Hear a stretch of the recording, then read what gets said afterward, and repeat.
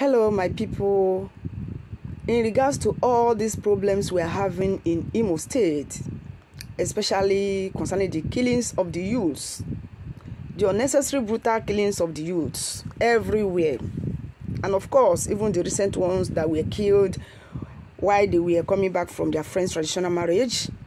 So, another man of God, Apostle Evangelist Ebube Joseph Ezagoba, has this to say to our governor of Imo State, Hope Uzodimma.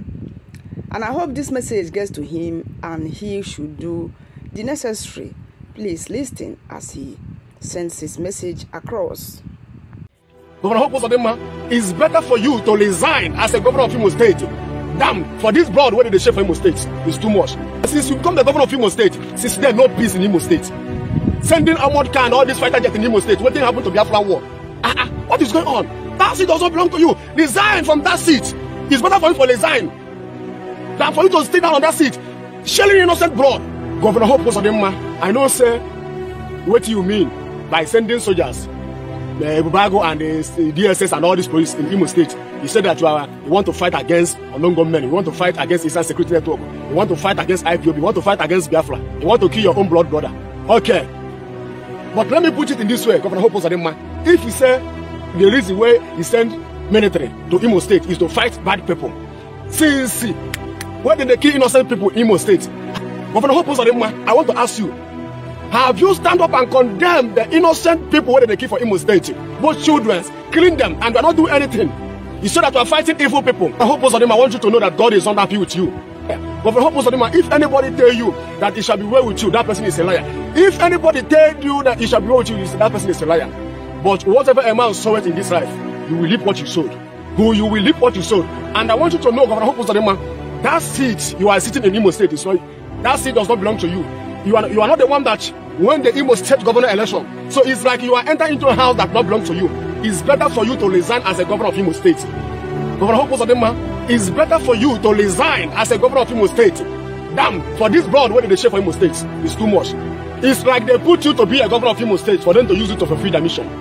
And I want to use this opportunity to warn all the governors of Igbo land, all the governors, Enugu, Imo State, Ebonyi, Abia, and Anambra. All these governors, listen to me. Make I tell you people, if they want to use you people as an instrument to kill your own brother, you will receive punishment from God. And if you people, if they want to use you people to fulfill the assignment, who should Islamization of this nation, it will not happen. What happened to Anambra State? Listen to me. In Obalo, I think it's Obalo, yes, Obalo. Kill innocent youth, we don't do anything. What is going on? I want to understand what is going on in this country. Kill innocent people, youth. In Anambra State, and I don't know what Governor Soludo do about it.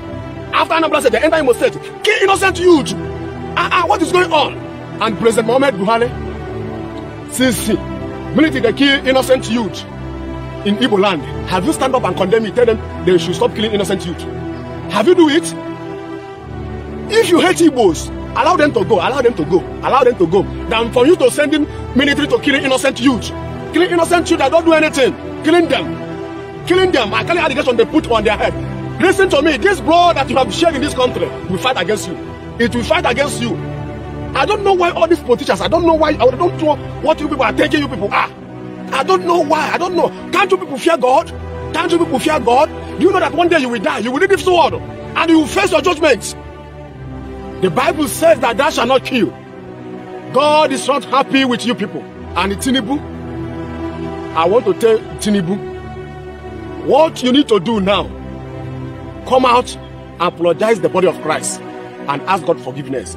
If you do not do that, Tinubu, very soon, you will see how God will disgrace you. Very soon, God will punish you. If you do not come out, Tinubu, to ask the body of Christ to forgive you and pray that God will forgive you.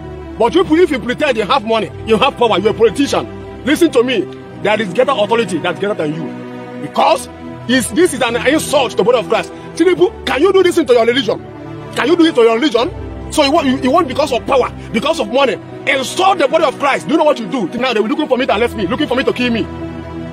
Nobody can stop me for what I'm saying. I'm sent by God. Nobody can stop me. It's only God can stop me for saying this.